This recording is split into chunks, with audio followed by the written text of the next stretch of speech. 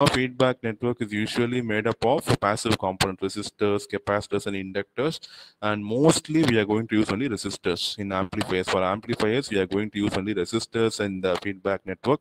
So these resistors, it will reduce the amount of current, so it will have some voltage or power loss. So whatever output coming out of the feedback network is going to be reduced portion of the input only. Okay, because I'm going to have resistance and other passive components in my feedback network, and predominantly for amplifiers I'm going to use only resistances. So whatever output of the feedback network, and so whatever output of the feedback network we are going to get, it is going to be reduced portion of the input. So input is going to be V naught, output is going to be VF. So I can define the feedback factor beta is equal to VF by V naught.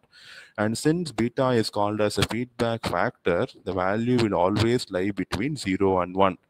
Because maximum value you can pass your V naught directly into your input, that is 1, or I may completely block the value of V naught. So beta will lie between 0, and that's why it is called as feedback factor or feedback ratio or feedback fraction. Okay.